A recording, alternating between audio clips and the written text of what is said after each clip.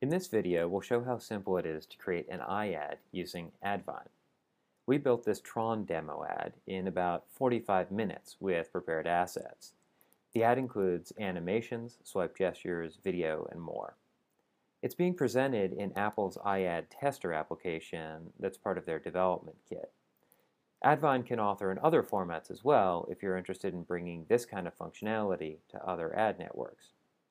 And because it publishes simultaneously in Flash and HTML5, it allows users to consolidate the production of ads for desktop, mobile web, and in-application.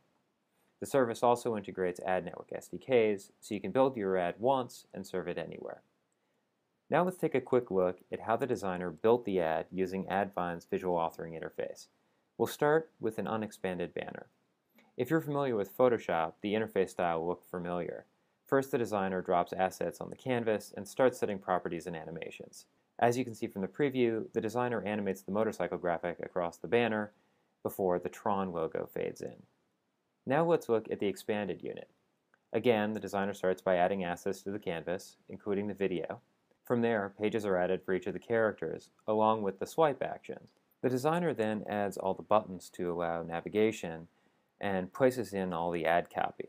As you can see, this unit has several pages that the designer individually lays out and adjusts to accommodate the text about each character. At the end of the build, we see the preview in Flash and HTML5 side by side. In this case, we'll use the HTML5 version for in-application. This is also where you would use our weight calculator to optimize all the assets in your ad.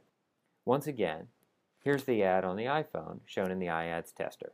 Thanks for watching, and visit us at advine.com to sign up for a demo account and try AdVine for yourself.